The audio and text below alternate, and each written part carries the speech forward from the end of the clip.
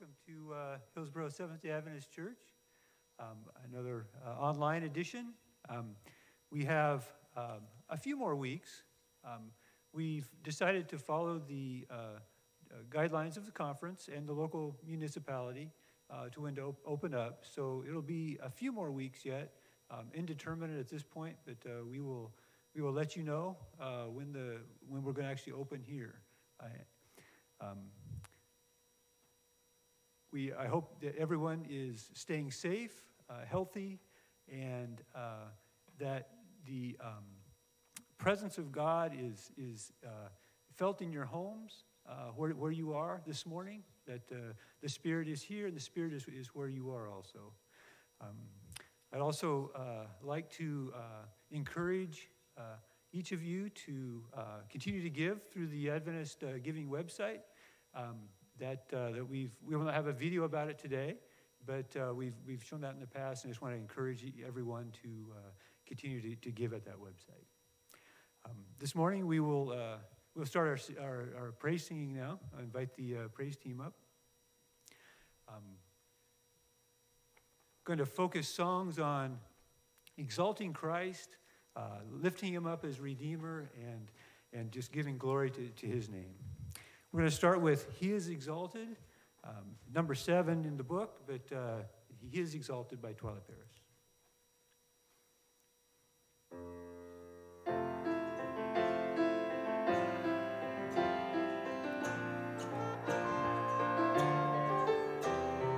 He is exalted, the King is exalted on high. I will praise Him. Exalted, forever exalted, I will praise His name. He is the Lord, forever His truth shall reign. Heaven and earth rejoice in His holy name. Exalted, the King is exalted on high. He is exalted, the King is exalted on high. I will praise Him. He is exalted, forever exalted. I will praise His name.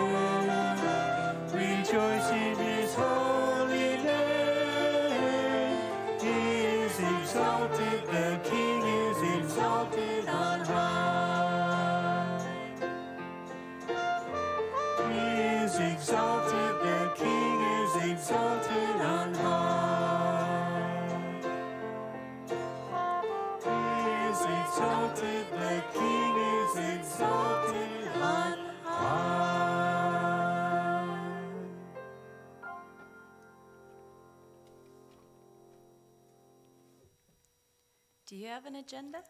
I know I do. And I certainly like to complete my agenda on my time. But you know, God has an agenda, and He has His time, and He makes all things beautiful in His time.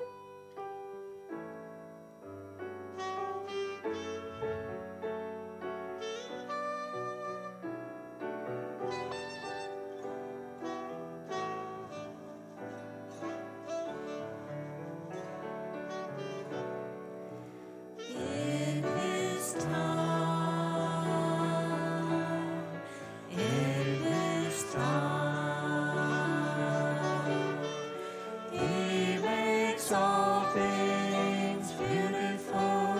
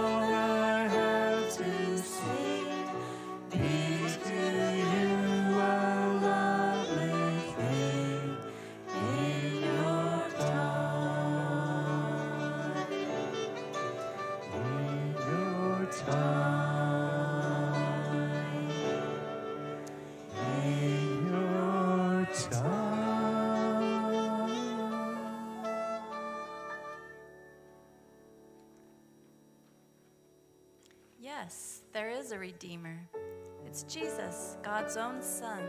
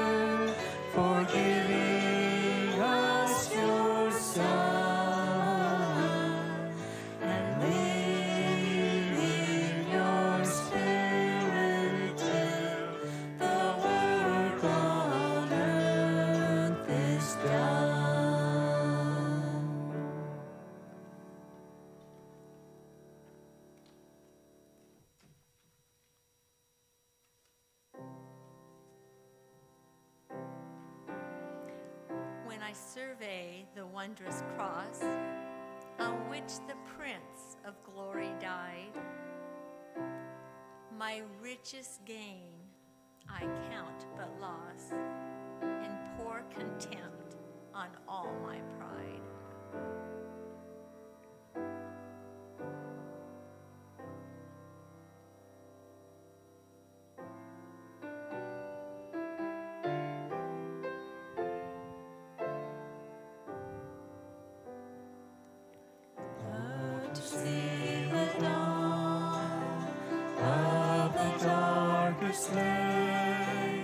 Christ on the road to Calvary.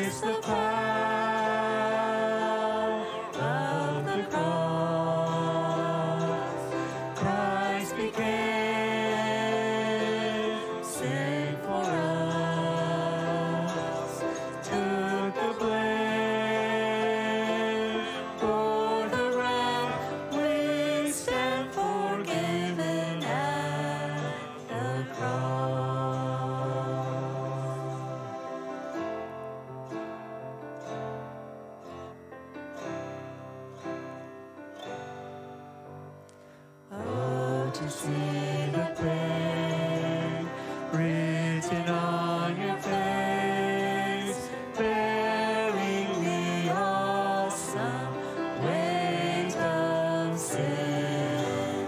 Every bitter thought, every evil deed, crowning your blood-stained ground. Is the power of the cross. Christ became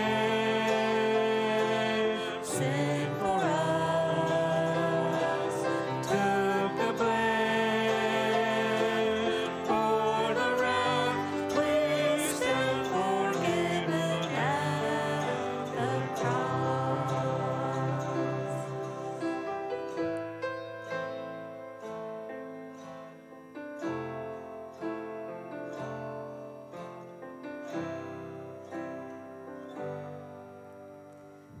Now the daylight gleams, now the ground beneath quakes as its Maker bows his head.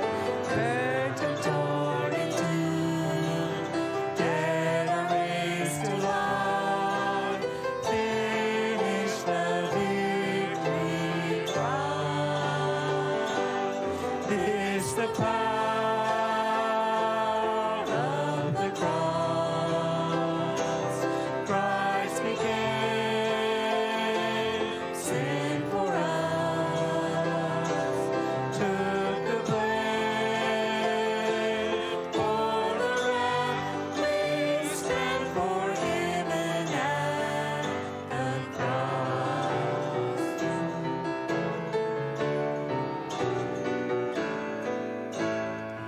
Oh, to see my name written in the wound, for through your suffering I am free. Death is crushed to death, life is mine to live, won through your selfless love. Is the power of the cross. Son of God, slain for us. What a love, what a cost, we stand forgiven at the cross. Is the power of the cross. Son of God, slain for us. What a love, what a cost, we stand forgiven at the cross. What a love, what a cost, we stand forgiven at the cross.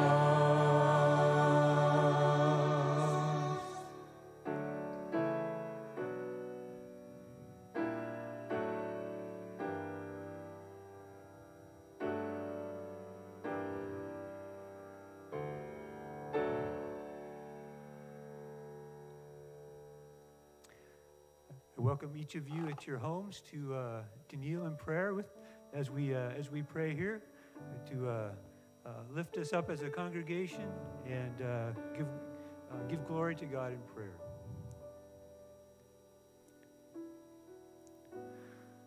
Father in heaven, Lord Jesus, we come before you this morning and we praise you. Lord Jesus, you are the Redeemer, we sang of the power of the cross, the victory that you won there.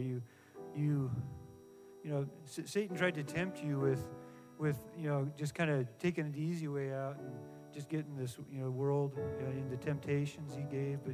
But Lord, you knew the plan. You knew that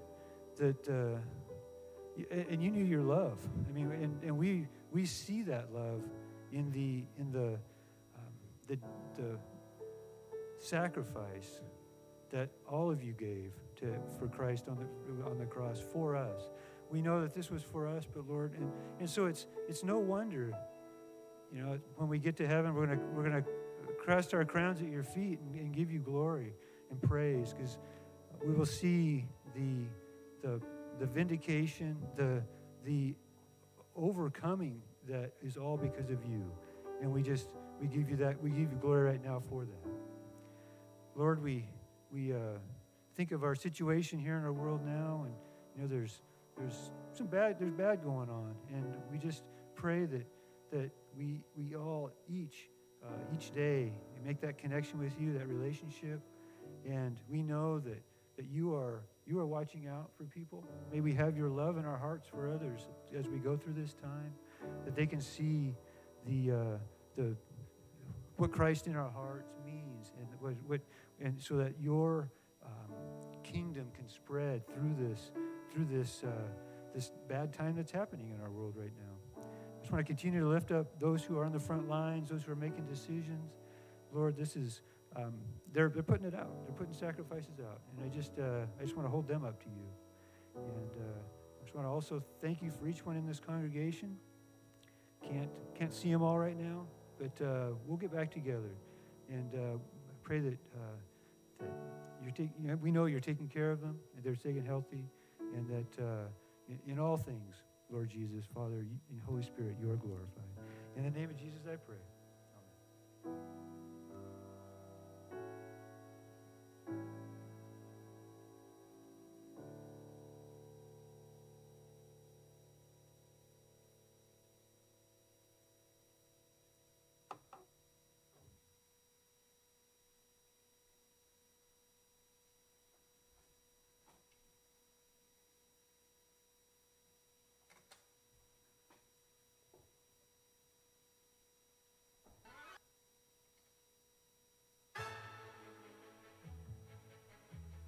Little Agnieszka grew up in beautiful countryside in southern Poland. A big green forest stood on one side of her house. A green meadow with pretty white daisies and pink and purple wildflowers stretched out on the other side of the house. Agnieszka loved nature, but she was easily frightened. She didn't like the dark. Strangers were scary. Her family had cats, dogs, and chickens, but she was scared of them. She was especially terrified of mooing cows and gobbling turkeys. Fortunately, no cows or turkeys lived at her house. But a flock of turkeys did live in the yard of a farmhouse that she passed on the way to school. Agnieszka loved school, and she loved walking to school. One morning, she skipped along the road to the village and turned the corner to school. A few steps later, she saw something that filled her with horror. She stopped in her tracks. Dozens of gobbling turkeys were wandering on the road. The birds were enormous, and they made a loud, scary racket. Agnieszka looked to one side of the road, a rushing stream. She couldn't walk through it. She looked to the other side. More gobbling turkeys were walking in a ditch and strolling in the adjacent meadow. She couldn't walk there. She looked beyond the meadow. The gate to the farmhouse fence was open, and the yard was empty. The turkeys had escaped from there. Agnieszka was trapped. She couldn't go to school because of the gobbling turkeys. She couldn't go home because then she would be late for school.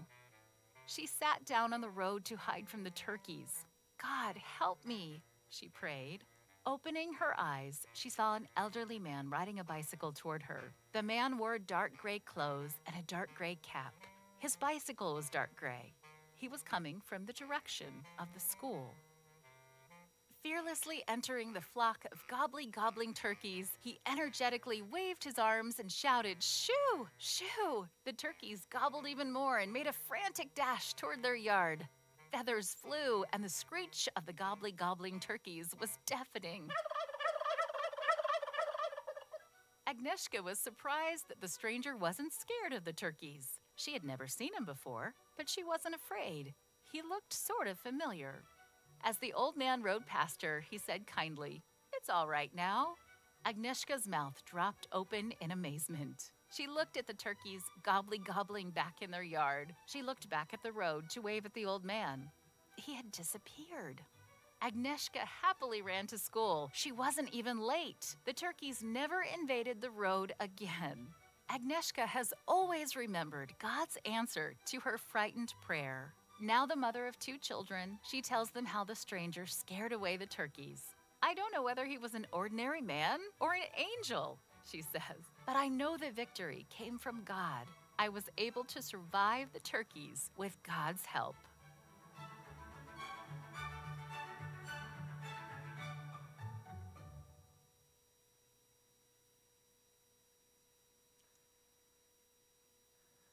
Well, I hope you enjoyed the mission story and the children's story combined in one thing this morning. Good morning, friends, and thank you for being here with us virtually. You know, some of you obviously are live right now, and some will watch later on at your own pace, at your own leisure. And whatever moment in your life you are watching this, I hope that God's blessing will be upon you. Now, today we have an interesting topic, I would call it. The title for my message is Cure for the Lukewarm Church. And I think many of you already know what I'm going to talk about, so you can turn off the TV or the laptop or the phone, because you already know the message. Or maybe you should wait and see what I have to say. You know, this sermon has 2 parts. And one is really bad, and the other one is really good. And so I hope you'll be patient enough to stick around to figure out which part is bad and which part is good. Before we go into the message, I would like to invite you to pray with me. Lord, we ask your presence here. We ask that you will speak to us. We ask that you will inspire us through the Holy Spirit. Speak to our hearts and give us the message that we need at this time. In the precious name of Jesus we pray. Amen. The Bible for today, and I did not put it on the screen, so I invite you to grab your Bibles from wherever you have them in your home. Maybe it's on your phone, and maybe you're watching at the same time as you might be able to. Anyways, you'll find the Bible. If the Bible is on your phone, find the other Bible that has been dusted over there on the shelf and open it to Revelation. The book of Revelation, the last book of the Bible, in chapter 3. Chapters 2 and 3 have the messages to the seven churches, and the last of the 7 churches is Laodicea. And I would like to read here verses 14 through 22. To the angel of the church in Laodicea write, the Amen, the faithful and true witness, the beginning of the creation of God, says this, I know your deeds, that you are neither cold nor hot. I wish that you were cold or hot. So because you are lukewarm and neither hot nor cold, I will spit you out of my mouth. Because you say, I am rich and have become wealthy and have need of nothing, and you do not know that you are wretched and miserable and poor and blind and naked, I advise you to buy from me gold refined by fire, so that you may become rich, and white garments so that you may clothe yourself, and that the shame of your nakedness will not be revealed. And eye salve to anoint your eyes so that you may see. Those whom I love, I reprove and discipline. Therefore be zealous and repent. Behold, I stand at the door and knock. If anyone hears my voice and opens the door, I will come into him and will dine with him and he with me. He who overcomes, I will grant to him to sit down with me on my throne, as I also overcame and sat down with my Father on his throne. He who has an ear, let him hear what the Spirit says to the churches. So, pull yourself together.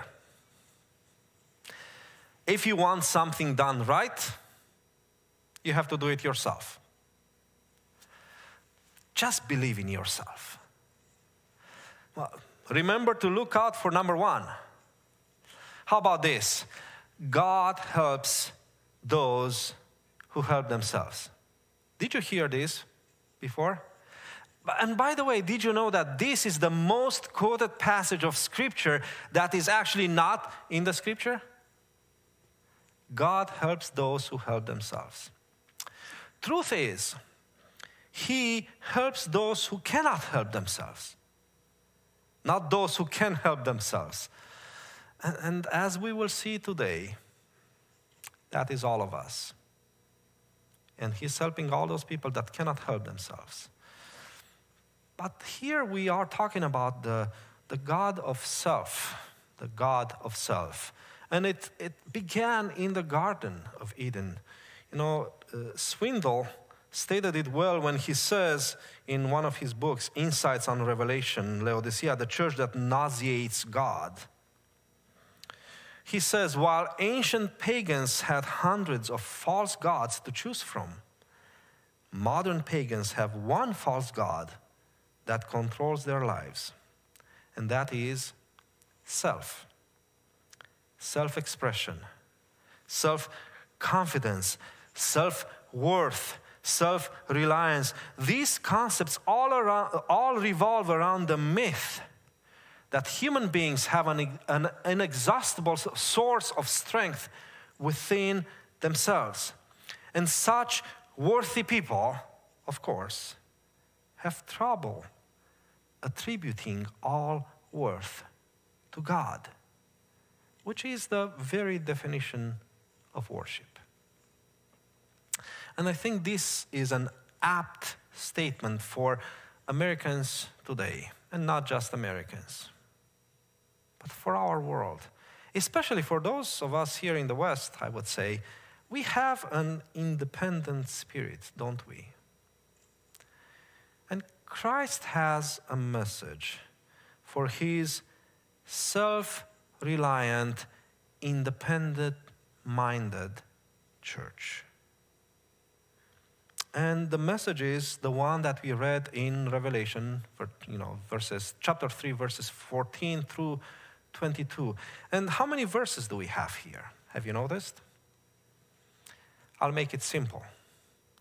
However many verses we have here, that's however many concepts I will have in my sermon today. There's 9 verses.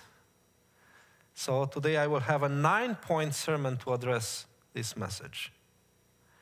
And I have summarized each verse with a statement. And as we summarize this message, I want us to clearly understand where Jesus Christ stands concerning a church or a believer that is in such condition. So, you look in your Bible and you'll find the verse that is there, and I will not read the Bible again. I just put the statement there. Verse 14, the faithful and the true witness. He is the Amen, says the Scripture. The truth indeed. There is no falsehood in Him. He is genuine, faithful and true witness. What's that telling us? That's telling us that the one who speaks is an honest person. And he's telling the church in Laodicea exactly how they are. And I believe that we need to start with this concept. We will never find out the truth about ourselves, about our state of being, unless we get an honest opinion. If your friends, if you have something on your face and you're asking, do I have something on my face? And all your friends would tell you, oh, no, you're fine. How would that go? First off, you would have something on your face and you would be embarrassed when you go out in public. Secondly, you will realize later on that actually you don't have really honest friends that didn't tell you how you were. So this is the first premise of this passage. The second premise, verse 15. You know, you look at the Bible verse here. I know your deeds. I summarized it in this phrase. You are not what I want. And here we come to the church of Laodicea. What is Laodicea? A few things here. The word Laodicea is a compound word. It's two words, laos, which is people, and dike, which means judgment. People that were reliant on the judgment of the people that were also judgmental. That's a possibility to interpret how they were. People of the judgment. Does that sound familiar? As Seventh-day Adventists, I think we can relate to that. People of the judgment. So what is Laodicea? And here in verse 15 it says, I know your deeds. What's another word for deeds? Works. Works. Thank you. Two people I have in audience, they confirmed it. Thank you. And I'm hoping that you online have confirmed it as well. Another word for deeds is works. And basically, Jesus comes and says, well, I know your works. Do you see any problem with this statement? I know your works. I know we have to have works. You know, we could talk extensively about what James says in his letter. You know, faith without works is a dead faith. So there is a place for works. But here Jesus comes and says, well, I know what you're doing. And the reality is that you are not what I want. And Laodicea was not what God really wanted. So in a few points, historical points here, in 60 AD, and this is about 30-some years, 35 years or so before John writes the book of Revelation by inspiration from God. In 60 AD, the city and the area sustained great damage because of an earthquake.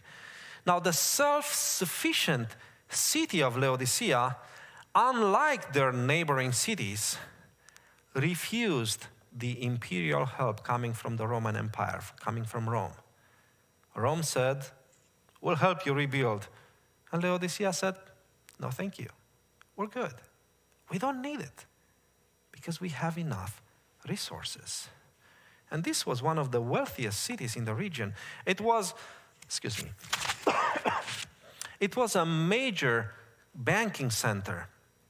You know, they had a thriving textile trade with coveted garments made with a special silky black wool. And the medical profession and the medicines made this city well known. Do you see the pattern here as you look at the other verses later on? And especially, they were especially known for an eye salve that they produced that would treat various eye ailments. And this city was, with all its wealth, and it was wealthy, had a problem. They could fix a lot of things. They could rebuild the city. They could trade. They would have the garments. They would have all the gold. They would have the medicine for the eye. They had one thing that was missing, and that was water. If you go and visit Laodicea, you realize that it's pretty much dry. And there is no water source, and there may have been some wells, but that's not enough to sustain a city. So they needed a water source, you know. And they had this water situation. 10 miles to the east, you have the city of Colossae that had fresh, cold springs that were so refreshing. And just 6 miles to the north was Hierapolis, which is today known as Pamukkale in Turkey. And Hierapolis had the healing hot mineral springs. Even today you would go there and they have some terraces. You may have seen those beautiful pictures with Pamukkale in Turkey. You have terraces, basically swimming pools that go from one, and the water seeps from one to another, and because of the minerals, they are all white. And it's a beautiful place to be at and to soak into the hot water coming out. But Laodicea didn't have the cold water of Colossae and didn't have the hot water of Hierapolis. So what did they do? They had to pipe in water.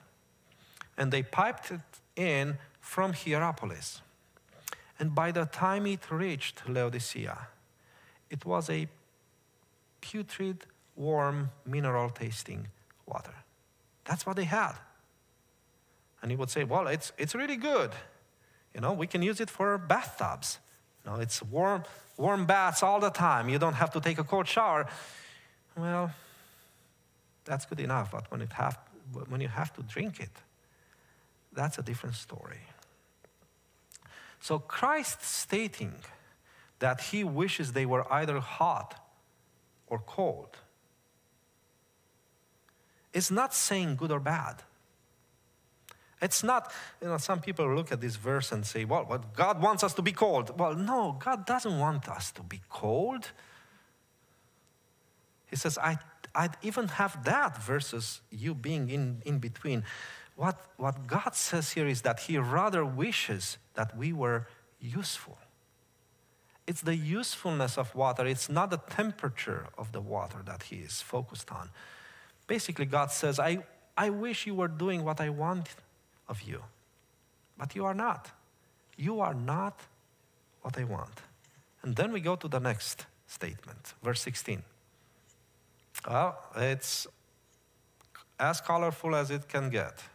You make me want to vomit. That's what the original says. You continue to be, if you look in verse 16, you make me vomit because you continue to be self-reliant, self-indulgent, self-confident. Just like the putrid, warm mineral water in the city, their actions and the self-worship made Christ want to vomit. Now, press pause. Oh no, don't press pause because it's a live stream, but mentally press pause. Press pause and think. What's that saying? Who were they worshiping?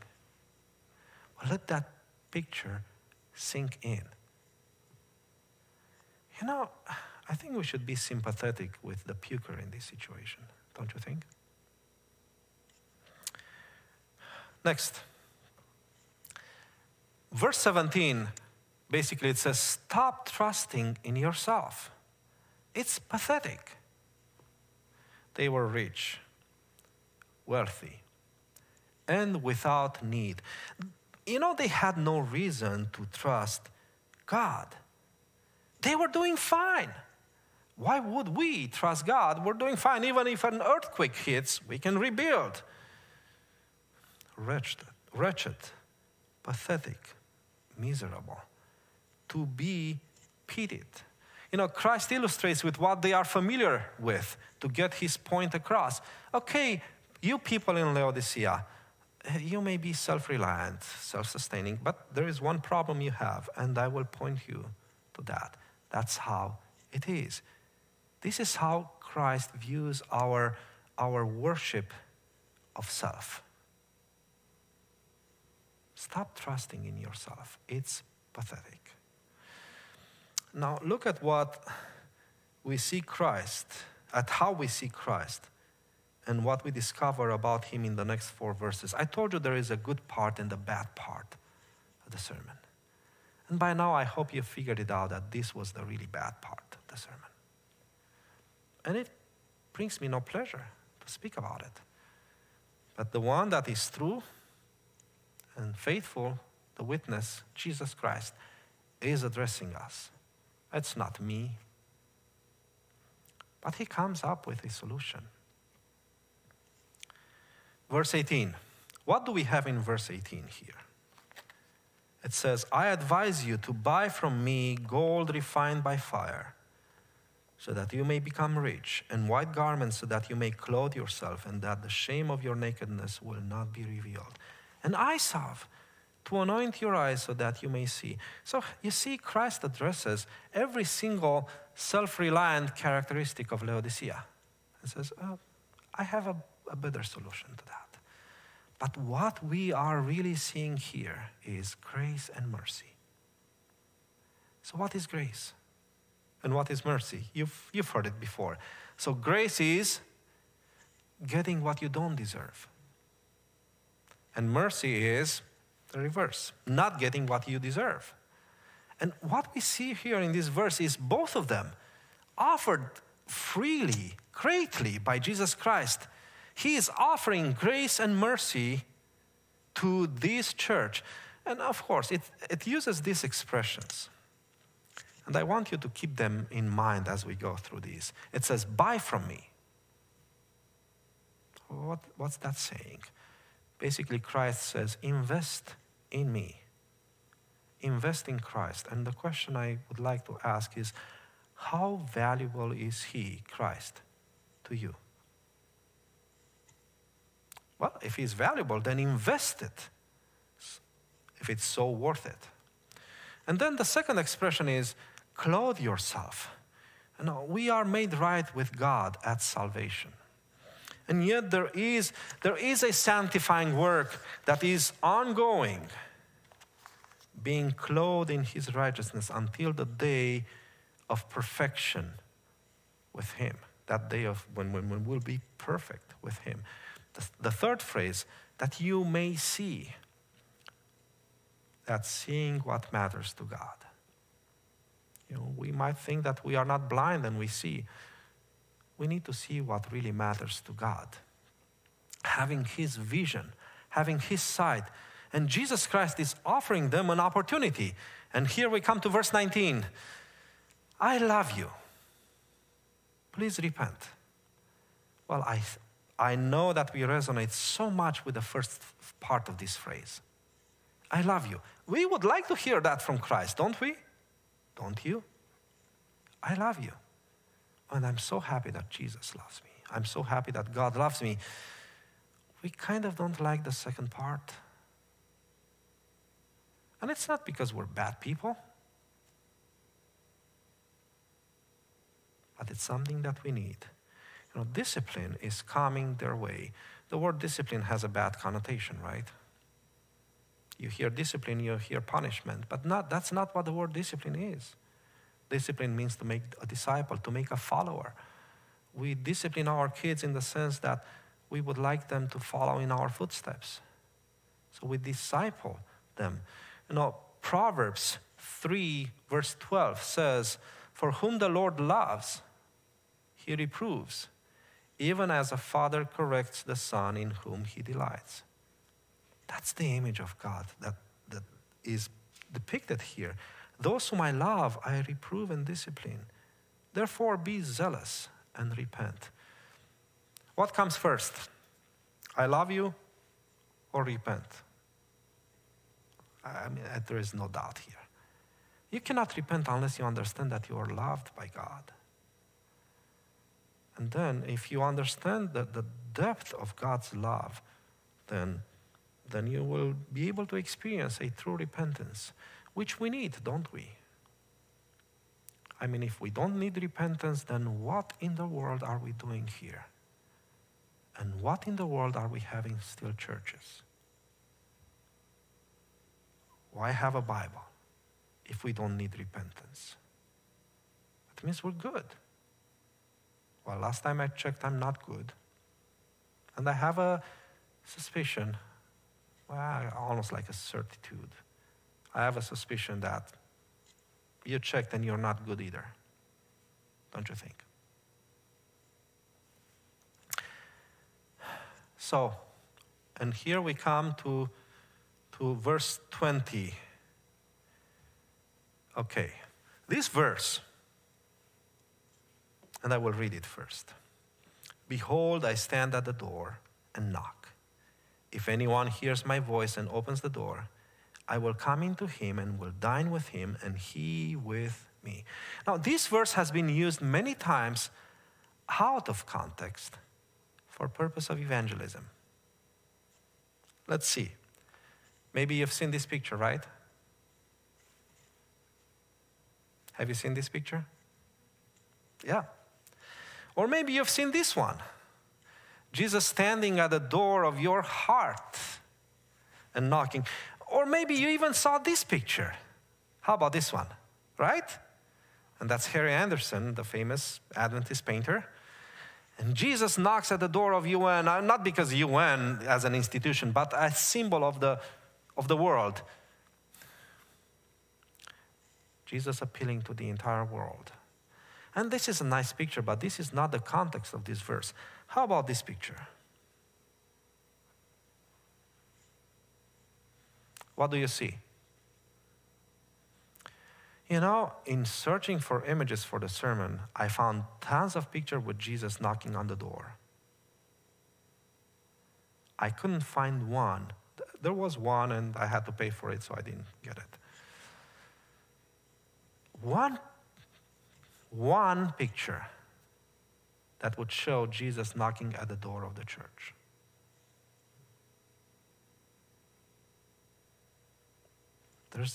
They're not available. But that's what this Bible verse says. I stand at the door. Which door? Whose door? Who is he talking to? What's the context? Here we get to the climax of the passage, end of the message.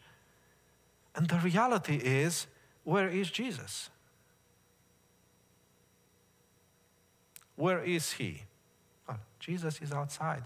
In all those pictures that we've seen, where is Jesus? Outside. Outside of our hearts, outside of our families, and outside of the church. The main problem for Laodicea is not that it is lukewarm. The main problem of Laodicea is that Jesus is outside the door. Now think about it. And here we talk about symptoms versus causes.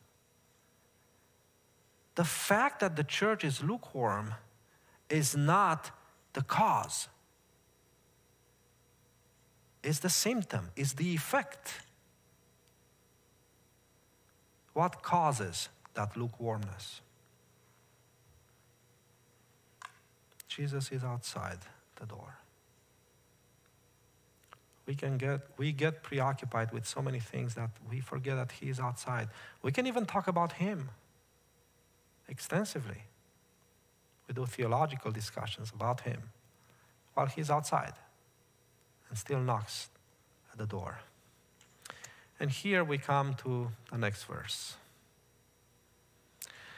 The verse talks about being an overcomer and sitting with Jesus on the throne because he overcame and sat down with the Father on his throne. Jesus says, rule with me. Let me in. I want to dine with you. I want to have a relationship with you. Let me in, and together we will overcome. And how do we overcome? What do we need to overcome? And how do we have victory over the tendency to want to do it on our own? Because that is the biggest problem of Laodicea. Self-reliance. I mean, it's just 4 letters, self. That's the biggest problem of Laodicea. And Jesus says, I have a solution. Well, I'm outside, let me in. And together we will overcome. Open that door. Allow yourself to have a deeper relationship and a closer fellowship with him. Dine with him. Feast daily on the bread of his word. Get so close that you see the example he set before you and me, and he lived it for us, that example. And Jesus was offering this church, you call it Laodicea, you call it Hillsboro, you call it whatever you want. Jesus was offering this church of Laodicea to rule with him.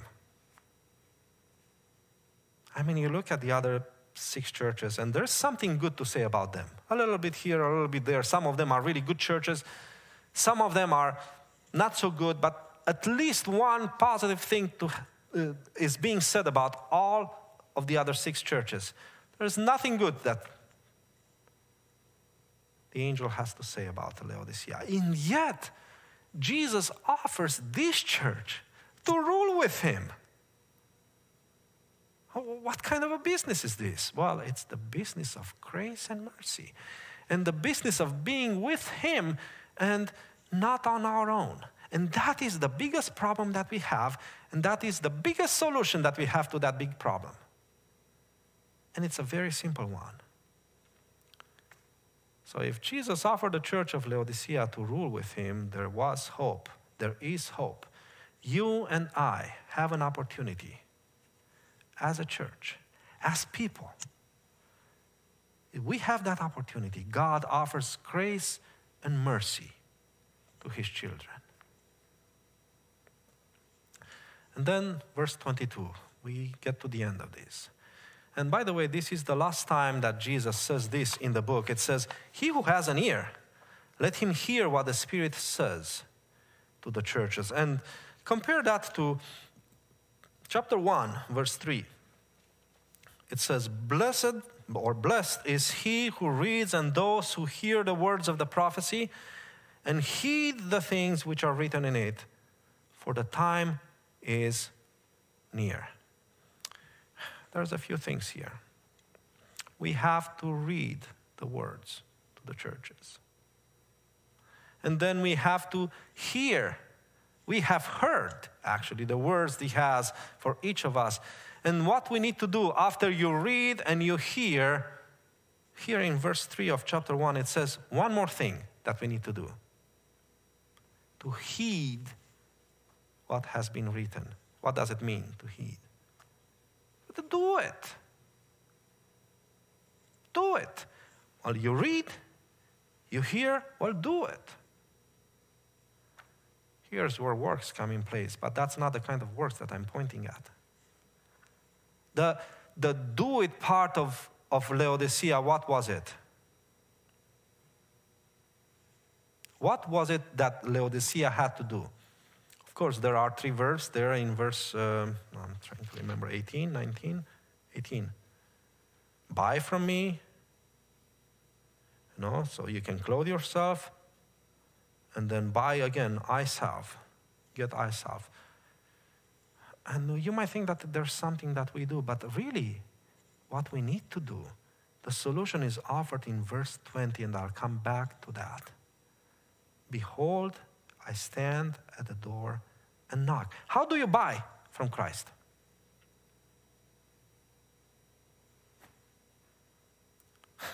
And not on Amazon, I've heard you say that. How do you buy from Christ? How do you clothe yourself with a garment that comes from him? And how do you get the eye salve? It's simple. Just open the door. He's at the door, and he's ready to sell you all those. He's ready to give them to you as a gift. For those who do, for those who read, for those who hear the words, and for those that heed or do the words, God will bring a blessing to every single one of us. So here's the message this morning. On one side, you have self. And all the failures that come with that. On the other side, you have God, Jesus Christ. And he says, I'm standing at the door. And when you let me in, we're overcomers. I believe that we need to see more of him and less of me. Will you take up the challenge? I would like to close with a song, actually. Pray for me. I practiced a little bit, but we'll see how it goes. And the song actually is entitled More of You and Less of Me by Bob Coughlin.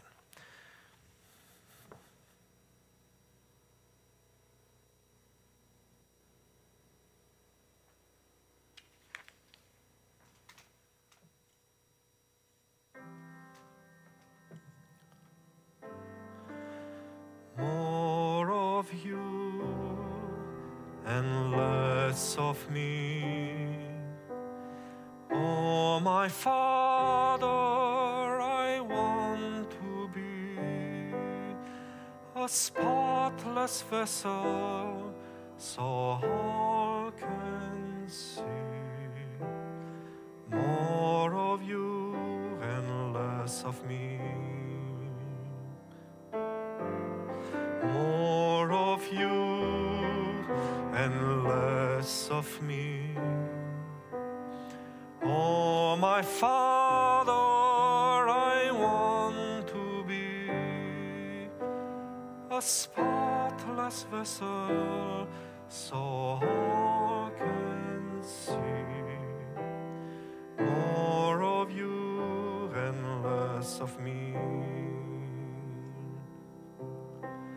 What then I offer you when the very best I do is marked by the stain of my sin? My weakness only proves that though I might be used, your grace is the power within me. More of you and less of me.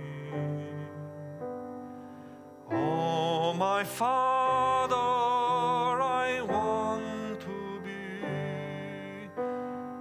a spotless vessel so all can see. More of you and less of me. Though in my heart I've planned to follow your commands, sin is still waging a war. But you have done your part, redeem my wayward heart. Now cause it to shine with your glory. More of you and less of me. Oh, my Father, I want to be a spotless vessel so all can see. More of you and less of me. More of you and less of me. Oh, my Father, I want to see, to be a spotless vessel so all can see. More of you and less of me.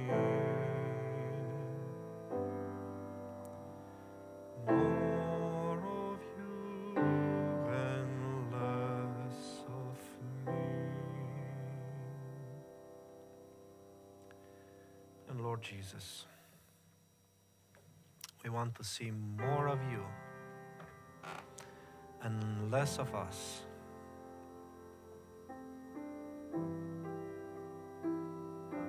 Help us, Lord.